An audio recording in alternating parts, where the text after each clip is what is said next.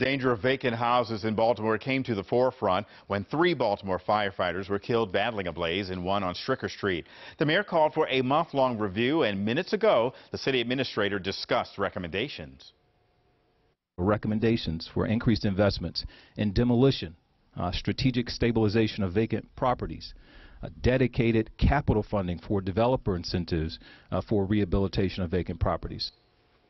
Vacant homes threaten the safety of the city's first responders, as was evident on Stricker Street when a privately owned row home caught fire, causing the deaths of 3 Baltimore's bravest. Right now, there are 14,952 vacant homes in Baltimore City. We'll have much more on the plans for the city's vacant homes starting today at 5 o'clock.